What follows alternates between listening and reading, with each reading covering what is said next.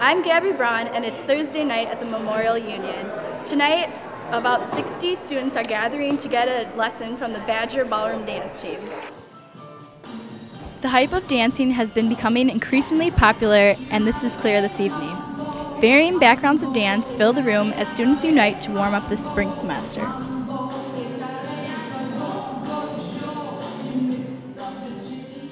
Ballroom dancing benefits students by allowing students to interact in a very multidisciplined, multi-ethnic way.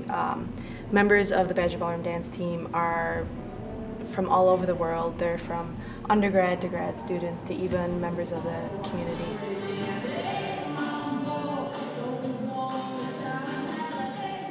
So how long have you been doing ballroom dance? I've been doing ballroom dance for about 3 semesters now, but I've only been with BBDT for 1 semester. This is actually my first time coming. I've always wanted to learn how to ballroom dance, and it looked like a fun thing to do. Somewhere where I could get like actual lessons. I learned the very basic steps of several different dances from the UW-Madison Ballroom Dance Association, or UMDA, on campus. And they do very brief 1-hour lessons, just introductory on how to dance a dance, tango, merengue, salsa, whatever.